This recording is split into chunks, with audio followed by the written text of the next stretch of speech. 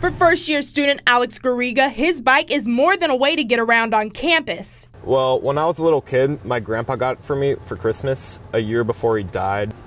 This is the place where I parked it.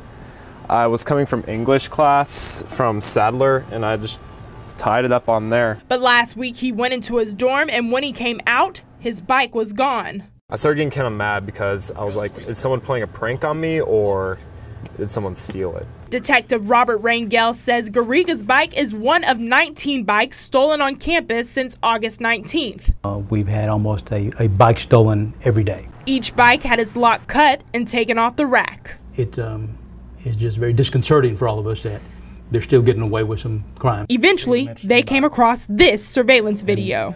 He's got a backpack on. He looks like any other student that we see out of TCU.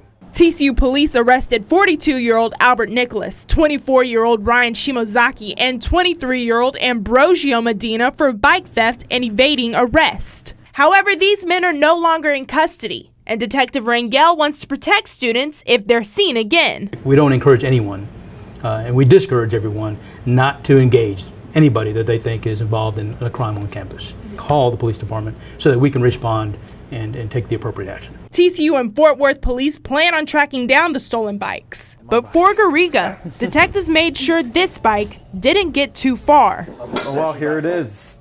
Okay, then. Kylie Walker. All right, thank you so much. Not a problem.